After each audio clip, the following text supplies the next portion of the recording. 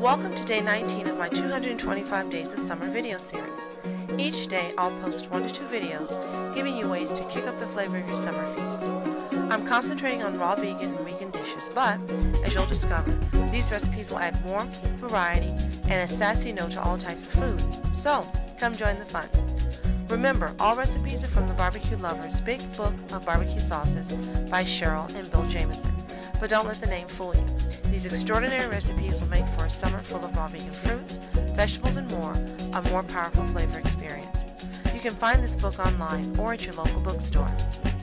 Today's recipe is watermelon jalapeno syrup.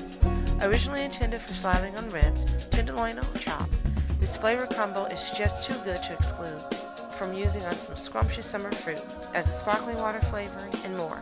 Let's get started. This recipe makes 1½ cup syrup.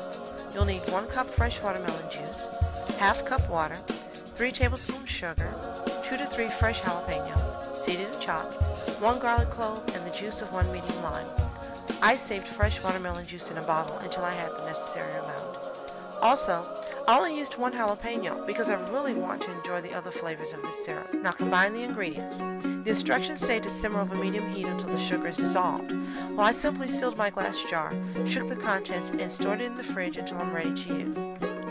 Pureeing will produce a thicker syrup, so go ahead and blend the milk if this is what you want to do. Let me know what you think in the comments below. I'd appreciate your subscribing. Just click the button at the top of the screen. I'll see you tomorrow for another day of our summer flavor experience. I'm Julie, the Raw Foodie Newbie. Thanks for watching.